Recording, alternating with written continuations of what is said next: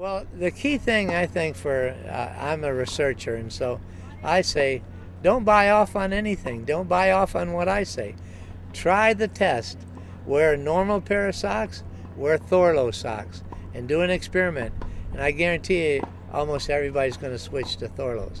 Now, one of the things that's very important, which the management at Thorlo understands, if you've been playing with a real tight shoe, with a real thin sock, then Thorlo's not going to be right for you.